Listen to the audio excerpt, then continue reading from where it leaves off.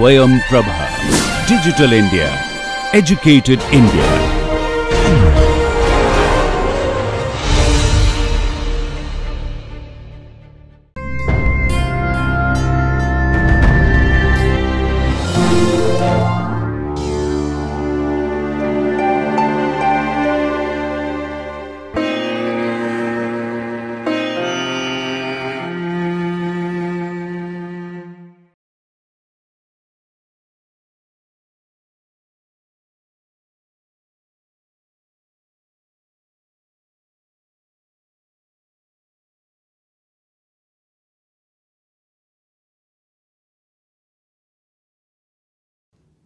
Hello friends, I am Dr. Daksha Dikshit, Professor of Anatomy from KLE Academy of Higher Education and Research, Belgavi.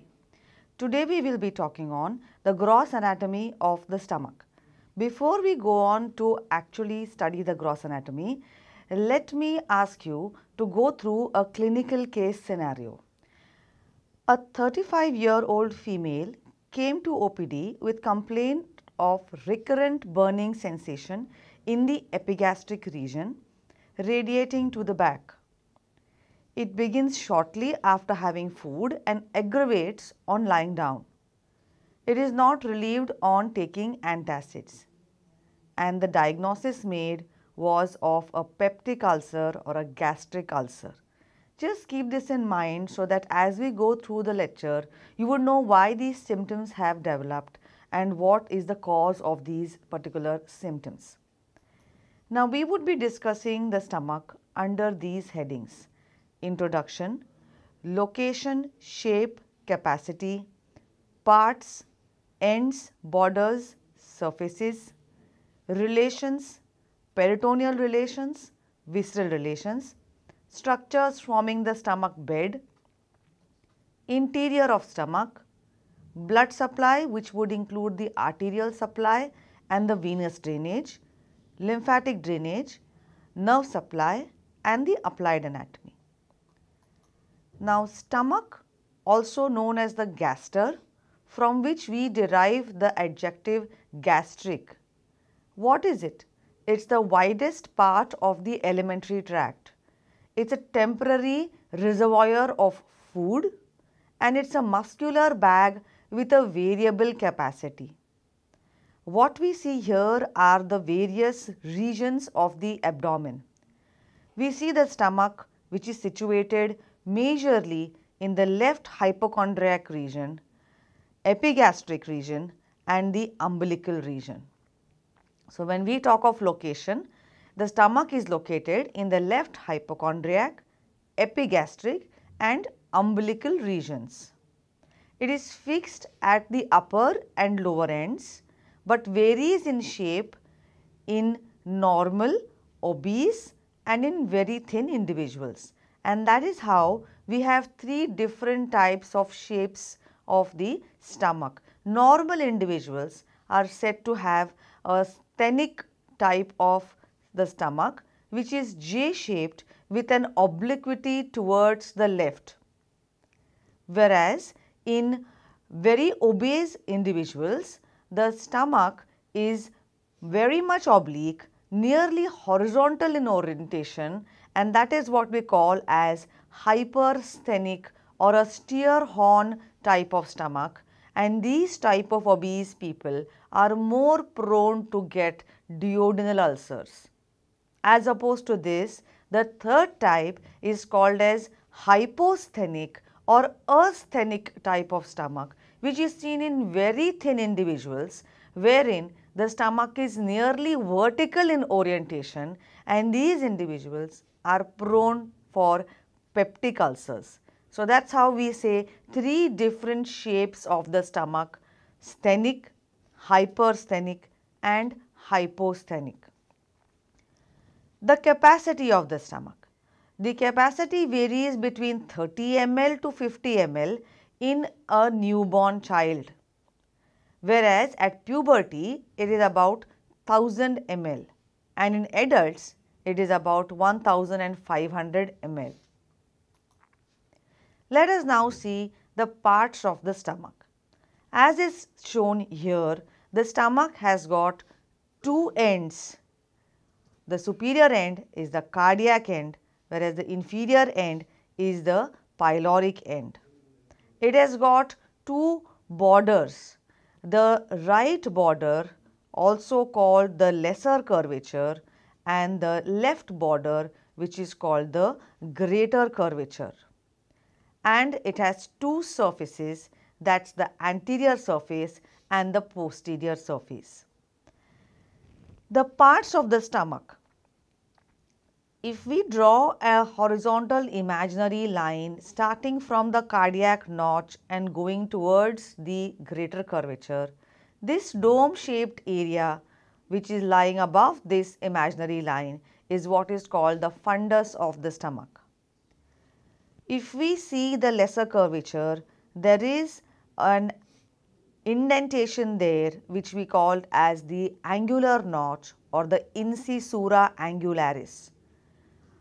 A vertical imaginary line joined from here going towards the notch on the greater curvature demarcates an area which is known as the body of the stomach, whereas the part of the stomach inferior to this imaginary line is what forms the pyloric part of the stomach. So, there are three parts of the stomach: fundus, body and pylorus. The pylorus measures about 10 centimeters in length. It has got an upper dilated part called as the pyloric antrum, which measures about 7.5 centimeters, and it has got a distal narrow tubular structure which is called as the pyloric canal, which measures 2.5 centimeters in length, and that is what leads to the pyloric orifice. Moving on to studying the features of the two ends. The upper end or the cardiac end of the stomach, it lies about 2.5 centimeters to the left of the midline of the body. It is about at the level of the T11 vertebra, measured about 40 centimeters from the incisor teeth, and it is situated about 10 centimeters posterior to the anterior abdominal wall. The lower end or the pyloric end lies about 1.25 centimeters to the right of the midline. It's at the level of the lower border of L1 vertebra, and it lies about 4 centimeters posterior to the anterior abdominal wall. Thus, it is obvious that the cardiac end lies more posteriorly as compared to the pyloric end of the stomach. It also lies towards the left, while the pyloric end lies towards the right. Thus, when we talk of the two surfaces of the stomach, we talk of the antero-superior surface and the postero-inferior surface. Moving on to the two borders, the right border or the lesser curvature, whereas the left border or the greater curvature. The greater curvature is about 4 to 5 times more in length as compared to the lesser curvature. So, these are the parts of the stomach: two openings, two borders, two surfaces, three parts: fundus, body and pylorus. Pylorus further divided into pyloric antrum and pyloric canal. That's what's said here. Two ends: cardiac end, pyloric end. Three parts: fundus, body, pylorus made up of pyloric antrum and pyloric canal. Borders: greater curvature, lesser curvature, and surfaces: anterior and posterior surface, or to be more specific, antero-superior surface and postero-inferior surface. The two openings, the cardiac and the pyloric, are guarded by sphincters, which are the pyloric sphincter and the cardiac sphincter. Moving on to the relations of the stomach. Peritoneal relations of stomach. The peritoneal coverings related to the stomach are called as ommenta. Along the lesser curvature of the stomach, we see attachment of a bilaminar fold of peritoneum called as the lesser omentum. This lesser omentum can be traced from its attachment to the liver, coming down and getting attached to the stomach and some part of the duodenum. The attachment of the lesser omentum to the liver is a J-shaped attachment attached to the porta hepatis and to the fissure for ligamentum venosum. From there, this bilaminar fold of peritoneum comes down towards the lesser curvature of the stomach, is attached to the entire lesser curvature and also goes on to get attached to the proximal 1.5 centimeters of the first part of duodenum. Hence, this lesser omentum, as is seen here, can be said to have two parts, a hepatogastric ligament and a hepatoduodenal ligament.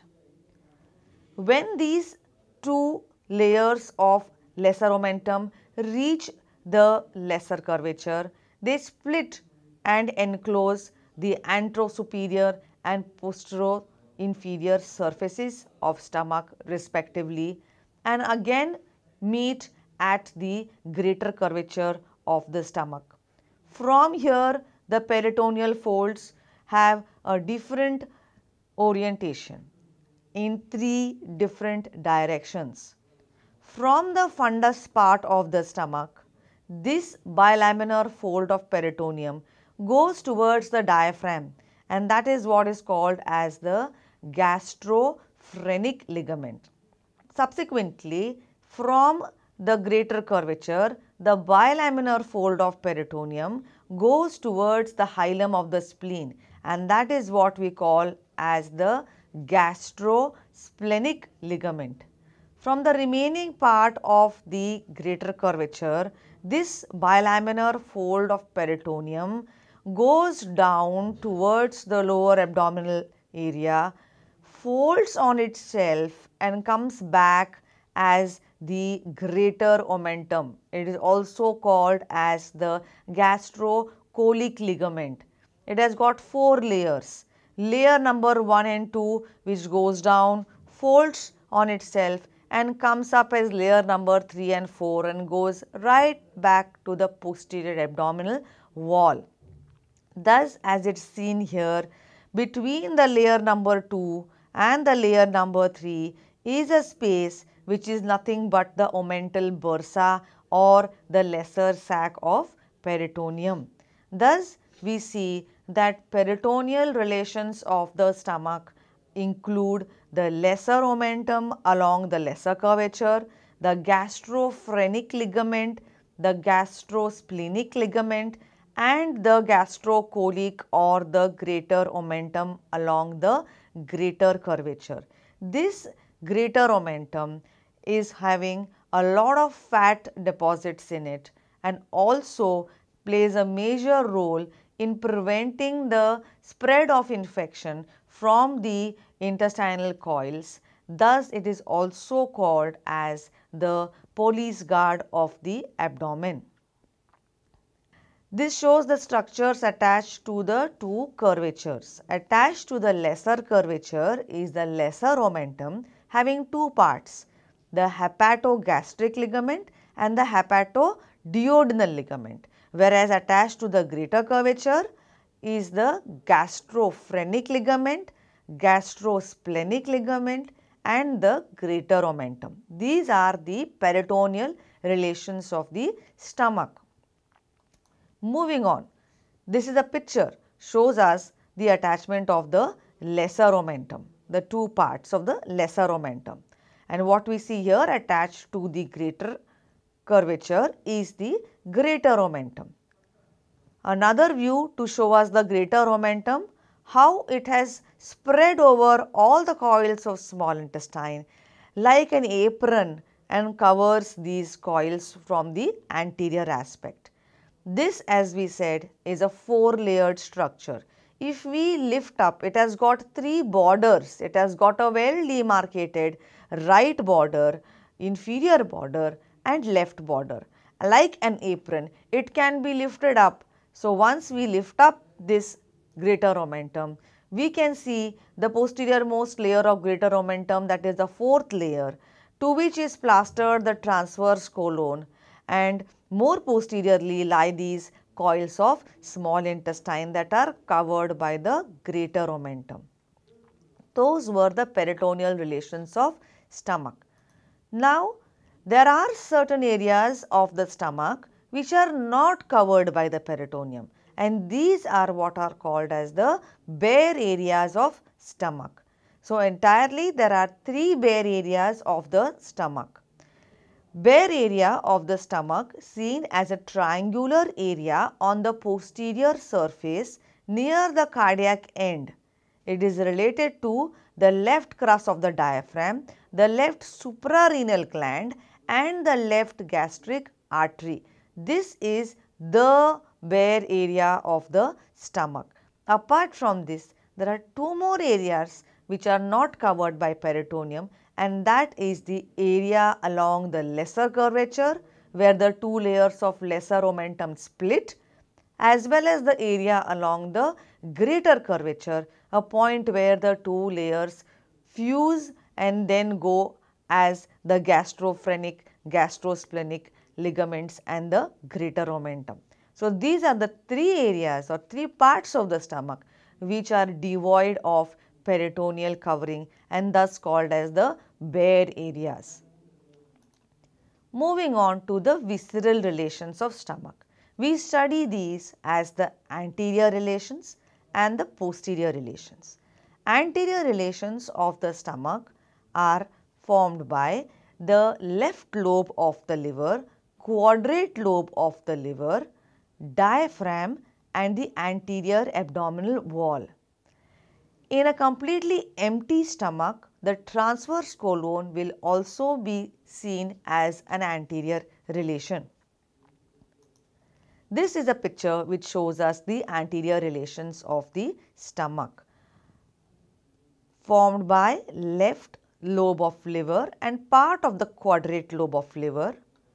Then a large area which is formed by the diaphragm and an area which is directly lying behind the anterior abdominal wall. These three, liver, diaphragm and anterior abdominal wall, form the anterior relations of the stomach, and in case the stomach is completely empty, then yes, the transverse colon also forms an anterior relation. Posterior relations of the stomach are formed by the crus of diaphragm, splenic vessels, the spleen, left kidney, left suprarenal gland, pancreas, transverse colon and transverse mesocolon. All these structures are separated from the stomach by the lesser sac or the omental bursa, and that is why these structures are said to form the stomach bed. This picture shows us the structures which form the stomach bed or the posterior relations of the stomach. It includes the diaphragm, the left kidney, the left suprarenal gland, the splenic vessels, the pancreas, the transverse mesocolon and the transverse colon. All these structures which are there just behind the omental bursa form the stomach bed. The spleen is also seen as a posterior relation of the stomach, but it does not form the part of the stomach bed because the spleen is separated by the greater sac from the stomach. So, only the structures that are separated by the omental bursa from the stomach form the stomach bed. Spleen is not a component of the stomach bed. This is a cross section through the stomach bed. Anteriorly, what we see here is the right free margin of the lesser omentum, which contains the portal vein, the bile duct and the hepatic artery. When we trace it from here towards the stomach, this is the lesser omentum. When it reaches the lesser curvature, it splits to enclose the stomach from the anterior aspect as well as the posterior aspect. The two layers reach the greater curvature, reunite and then proceed as the gastrosplenic ligament towards the hilum of the spleen. What we see here is the spleen. From the hilum of spleen, the lienorenal ligament going towards the left kidney.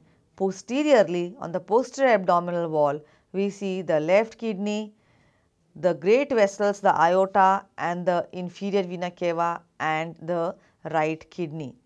This entire area which is seen behind the stomach, separating it from the left kidney, is the lesser sac or the omental bursa. So, it is very clear here that the spleen is separated from the stomach by the greater sac, whereas the other structures which form the stomach bed are separated from the stomach by the lesser sac. This is another picture showing us the same. Anteriorly we see the stomach, behind it what we see is the omental bursa, the spleen, the kidney, the abdominal aorta, inferior vena cava and the right kidney. So, this is the omental bursa which separates the stomach bed from the stomach. Moving on, let us now see what is the Traub's space. The Traub's space is a quadrangular area which is seen on the anterior surface of the stomach. On percussion, we get a tympanic note in this area. Now, what are the boundaries of this Traub's space? It's a quadrangular area bounded on the right side by the left lobe of the liver. It is bounded on the left side by the spleen. Superiorly, it is bounded by the left lung and inferiorly, it is bounded by the left costal margin. What lies in this space? The fundus of stomach lies in this space. The fundus of stomach contains some amount of ingested air at all times, and it is this air in the fundus which gives a tympanic note on percussion. There could be a loss of this resonance. In what all conditions do we see that? This loss of resonance occurs either due to a massive splenomegaly or a left-sided pleural effusion, an enlarged left lobe of liver, a pericardial effusion or a full stomach. Let us now see how the interior of the stomach looks like. When we open up the stomach to see the interior, it shows a number of irregular mucosal folds. These irregular mucosal folds are called as gastric rugae, and when we see these with a magnifying lens, we can see the minute openings of the gastric pits which are seen on the surface of these gastric rugae. These rugae are seen all along the surface of the interior of the stomach except along the lesser curvature. Near the lesser curvature, what we see is longitudinally oriented mucosal folds, and these longitudinally oriented mucosal folds are called as canals of Magen-Stress. They are useful in directing the flow of all the liquids and fluids which we ingest so that they directly enter into the duodenum. That is how the interior of the stomach looks like. Moving on, let us now see the blood supply of stomach. The stomach is derived from the foregut. Hence, it is supplied by the artery of the foregut, which is the celiac trunk. The arteries supply both the surfaces of the stomach. They give rise to three types of plexuses: the subserous plexus, the intramuscular plexus, and the submucosal plexuses. From the submucosal plexus, a number of mucosal arteries arise which anastomose freely. Along the lesser curvature, the submucosal plexus is absent, so the mucosal arteries arise from the intramuscular plexus. The blood supply, the arterial supply of the stomach is done by 5 main arteries, and those are the right gastric artery, the left gastric artery, 4 to 5 short gastric arteries, the right gastroepiploic artery and the left gastroepiploic artery. Let us see now how these arteries originate. What we see here is the abdominal aorta giving out one of its ventral unpaired branch, that is the celiac trunk.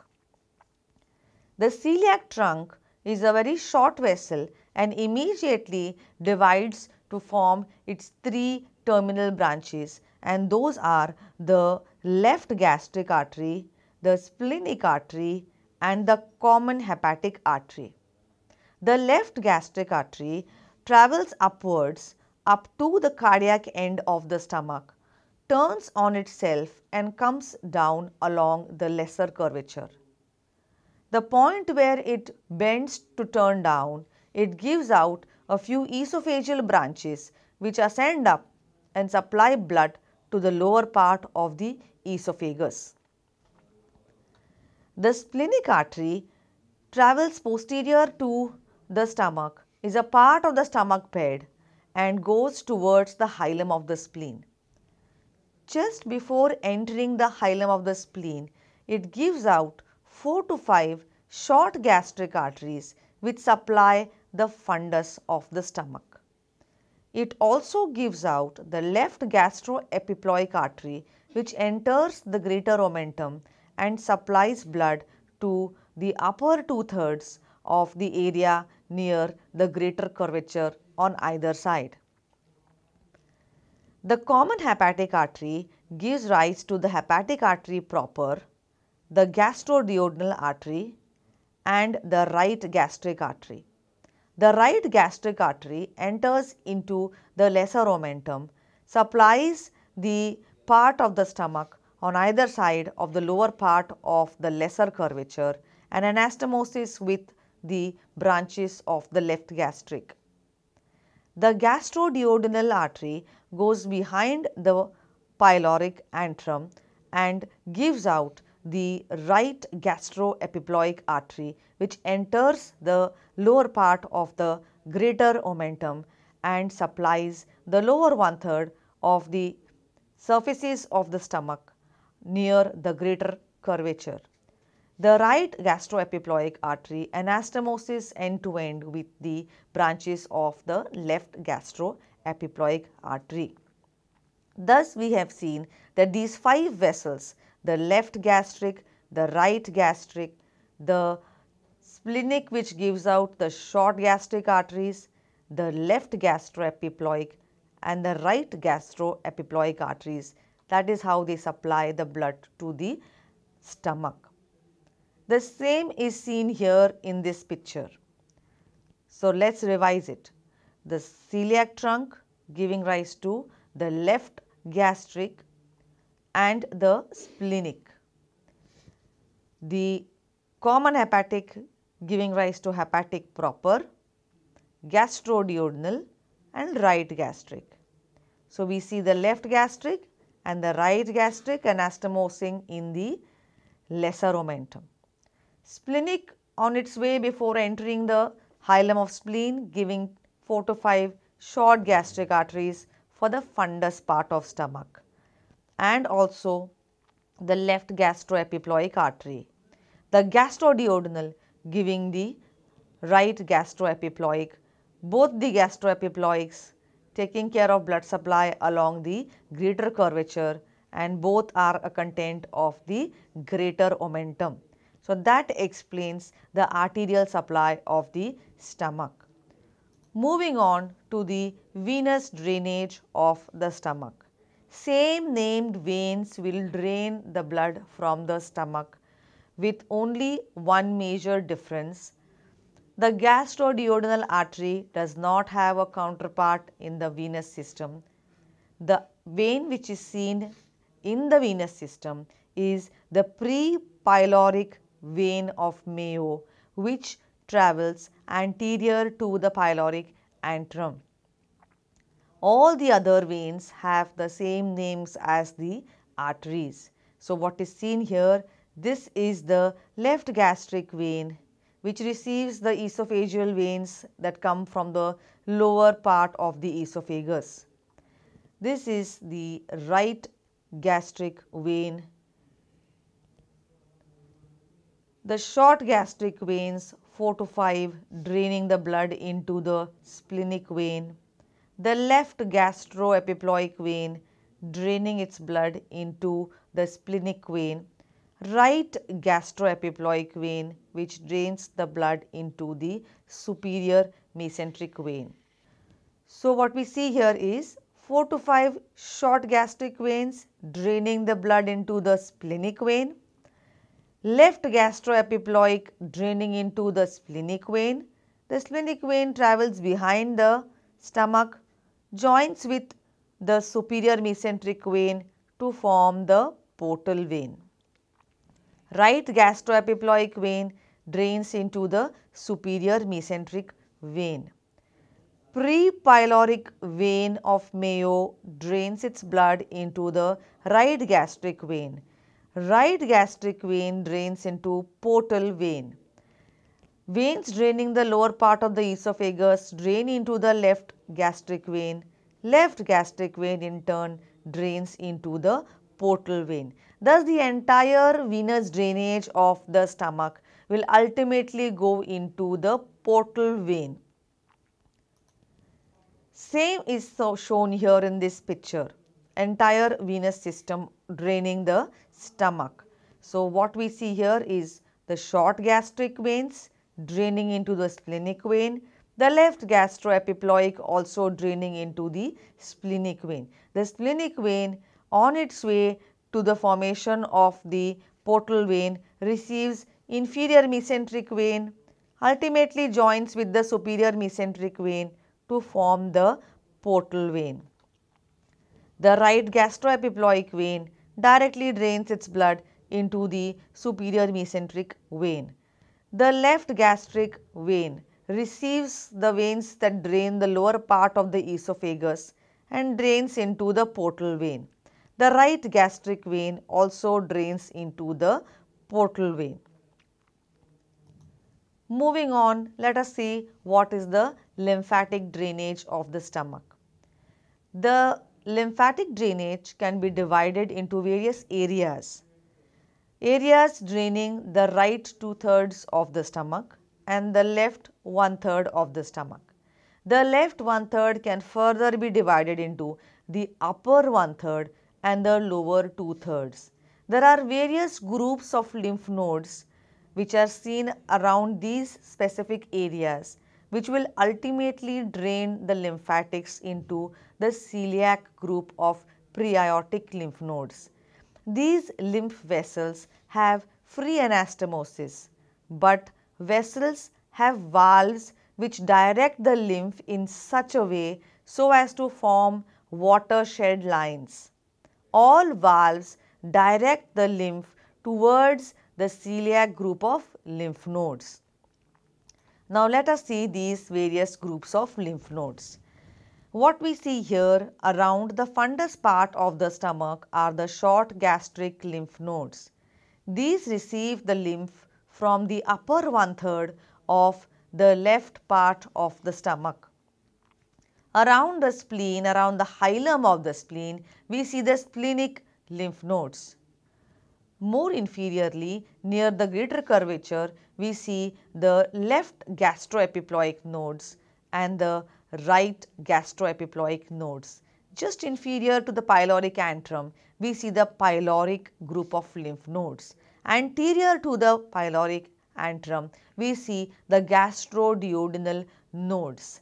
Superior to the pyloric antrum, we see the hepatic group of lymph nodes.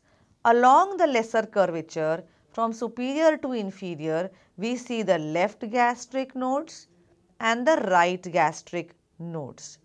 These nodes drain the blood from the respective areas and ultimately drain the entire lymph into the celiac group of lymph nodes.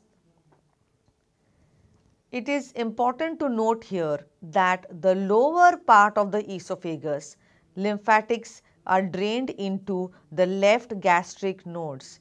That means the lymphatics of esophagus drain along with some lymphatics that drain the stomach. This does not occur at the inferior end of the stomach. The lymphatics which drain the duodenum do not intermingle with the lymphatics draining the stomach. That is the reason why carcinomas of the esophagus are commonly seen along with that of the stomach, whereas the carcinomas of duodenum are not seen along with that of the stomach. Another picture to show the various lymph nodes which are there around the stomach. So, near the fundus, the short gastric lymph nodes. Along the hilum of the spleen, we have the splenic lymph nodes, the right and left gastroepiploic lymph nodes along the greater curvature. Just below the pyloric antrum are the pyloric group of lymph nodes. Above the pyloric antrum, the hepatic group of lymph nodes, the right and left gastric lymph nodes, and ultimately the celiac group of pre-aortic lymph nodes related near the celiac trunk. So, these all include the various lymphatic groups which are seen responsible for draining lymph from the stomach. Moving on, let us see the nerve supply of the stomach. The stomach receives both sympathetic nerve supply as well as parasympathetic nerve supply. The sympathetic nerve supply arises from the thoracic segments T5 to T12. They are carried through the greater and lesser splanchnic nerves via the celiac plexus. What do? They are vasomotor. They are inhibitory to the gastric musculature. They are motor to the pyloric sphincter. They carry afferent pain fibers and also the sensation of distension. The parasympathetic fibers are carried by the two vagus nerves. They are secretomotor to the gastric mucosa and motor to the gastric musculature. They are responsible for coordinated relaxation of the pyloric sphincter during the process of gastric emptying. The anterior vagal trunk ramifies on the anterosuperior surface and gives off the hepatic branch and a branch to the pyloric antrum, whereas the posterior vagal trunk ramifies along the postero-inferior surface and additionally gives out a celiac branch. The same is seen here in this diagram. The anterior vagal trunk ramifying on the anterosuperior surface and giving off a hepatic branch and a pyloric antral branch. The posterior vagal trunk ramifies on the postero-inferior surface and gives off a celiac branch which goes towards the celiac nerve plexus. Now we go on to the applied anatomy part. The first point which we should know here is acute gastritis. This is caused by the inflammation of the gastric mucosa leading to hypersecretion of hydrochloric acid, which gives rise to increased amount of gastric acid secretions. These are seen to manifest as gastric ulcers or duodenal ulcers, also known as the peptic ulcer disease. What are the causes of this peptic ulcer disease? It could be due to Helicobacter pylori infections, The caffeine, excess intake of caffeine seen in coffee, excess ingestion of spicy food, or because of excess intake of alcohol. How do you differentiate between the gastric ulcers and the duodenal ulcers?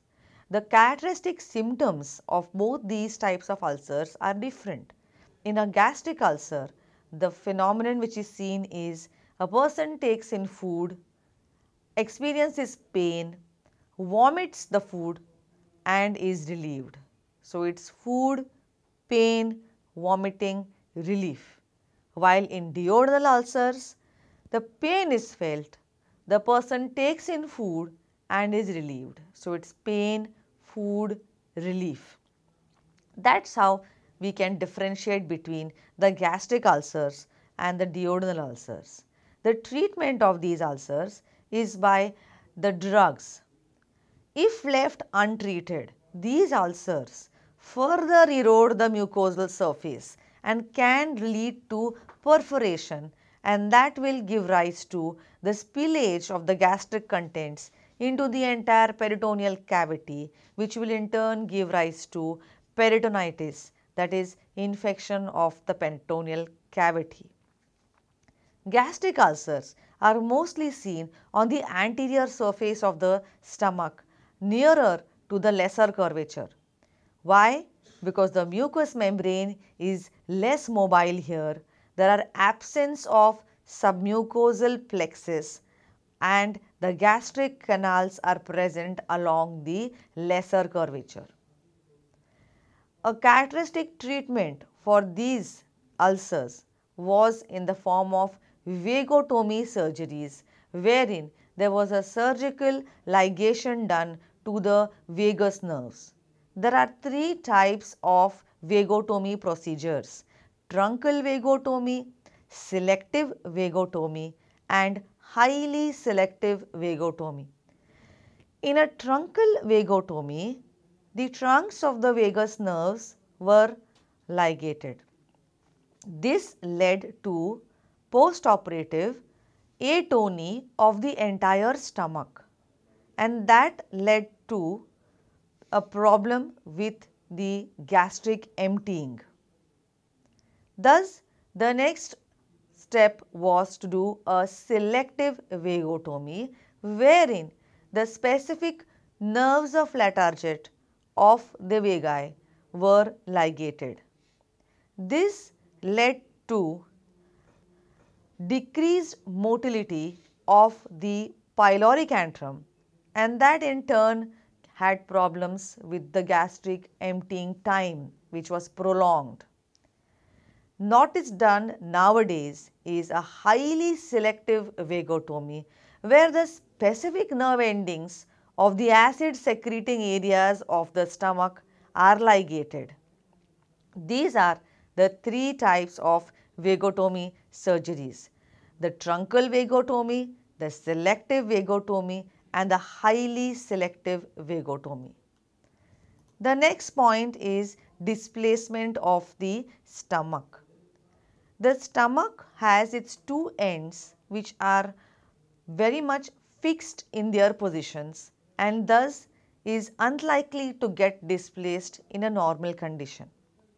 In conditions like hiatal hernias, wherein the stomach can either have a sliding or a rolling herniation through the opening of the diaphragm, and that is how the stomach gets displaced into the thoracic cavity through the esophageal opening in the diaphragm. So, two types of diaphragmatic or hiatal hernias, either a rolling hernia or a sliding hernia, where part of the stomach is going to be seen as a part or a content of the thoracic cavity.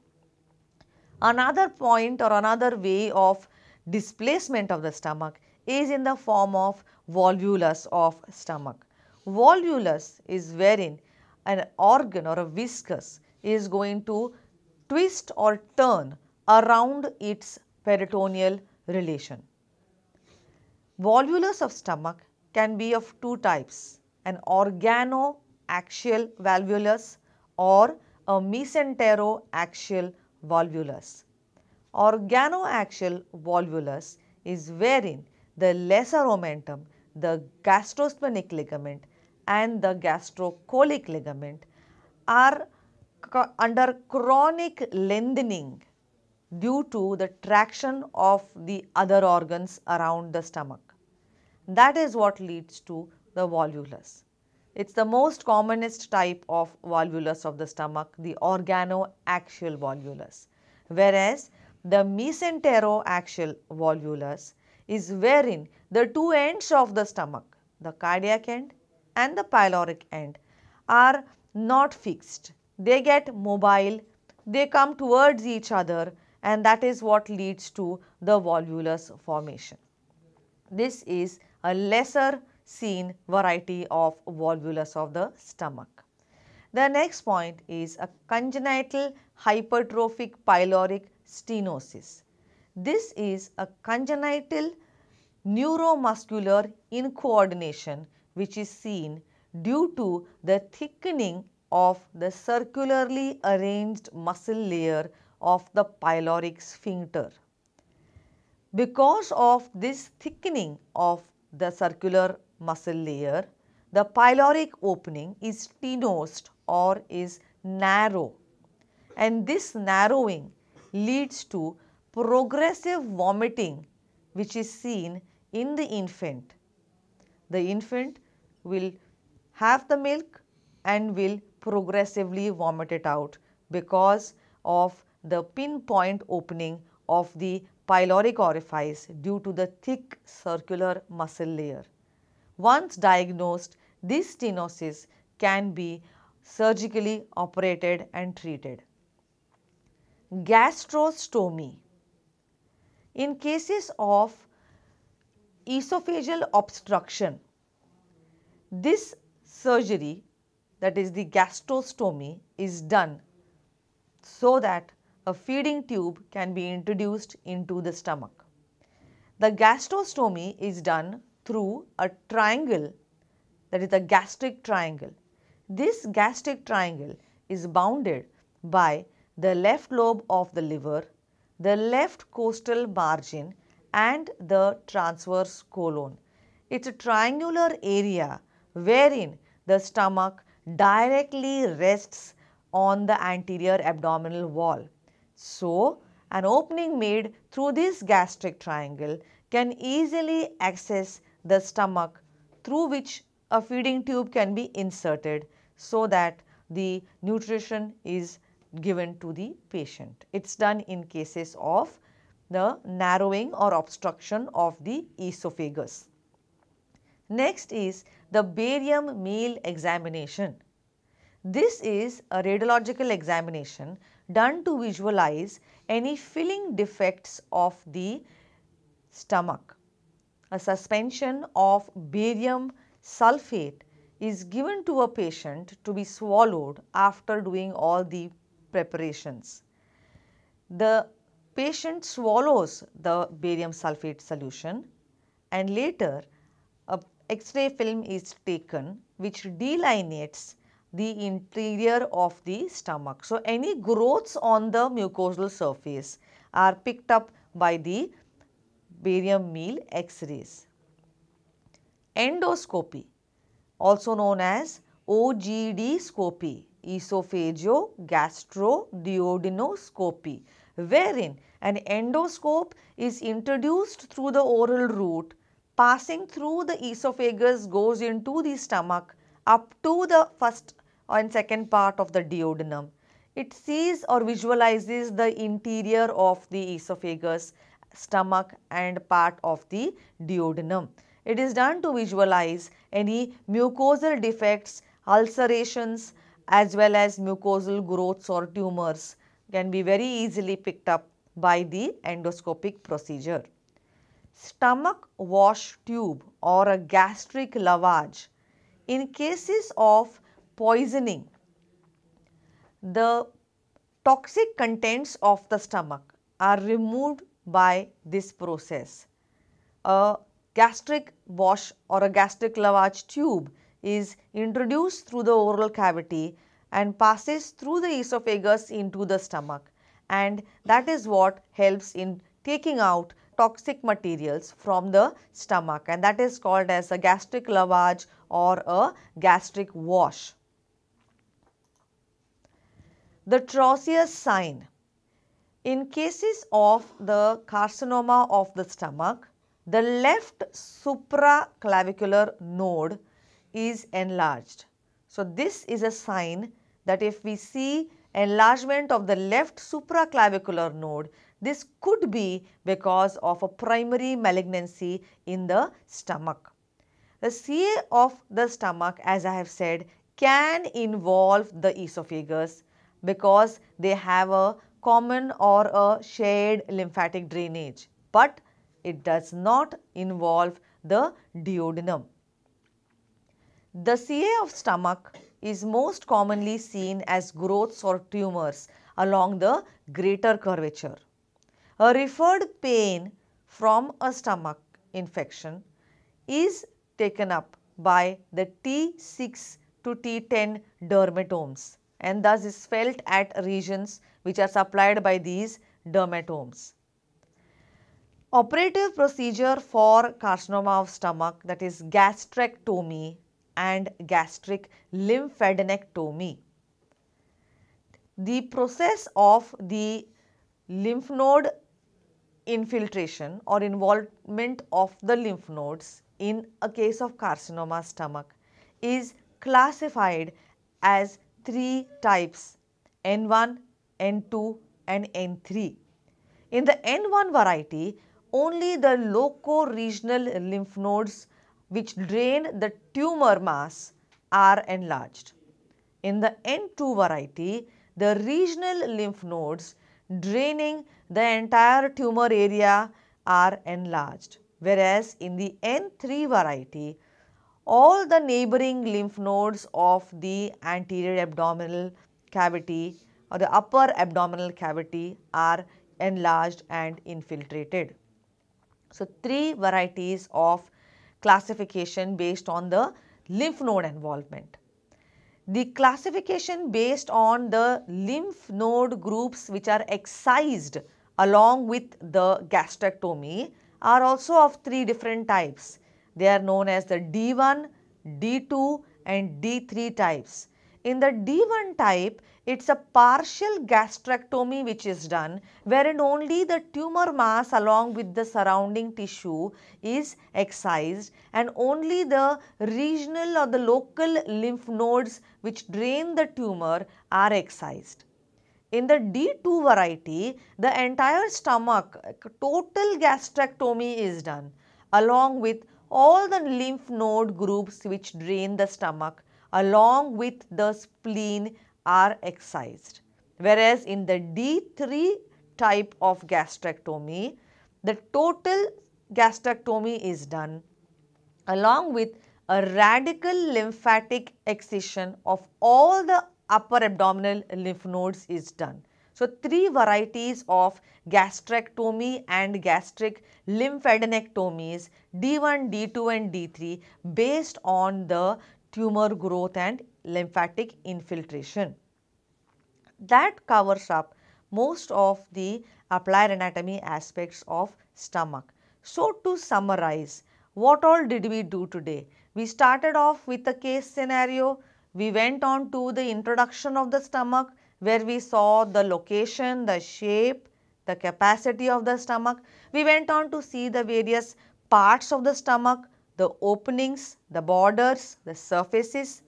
We moved on to see the relations of the stomach, both peritoneal as well as the visceral relations. We saw the interior of the stomach, the arterial supply, the venous drainage, the lymphatic drainage, the nerve supply of the stomach, and then we went on to go through the various applied anatomy aspects of the stomach. So, this covers up the entire gross anatomy and applied anatomy of the stomach. Thank you.